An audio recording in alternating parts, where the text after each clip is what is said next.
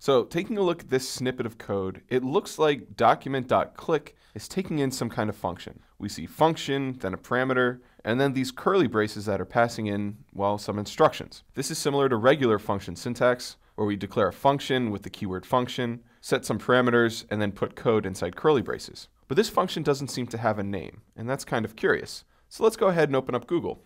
I typed in JavaScript function without name, and I'm going to take a look at the results. We came across an article about JavaScript anonymous functions. This seems really useful. It looks like an anonymous function is one that's declared without a name. That sounds like what we've got. So it looks like document.click is taking an anonymous function as a parameter. You'll find anonymous functions all over the place in JavaScript. So I encourage you to check out the resources in the instructor notes to learn more about them.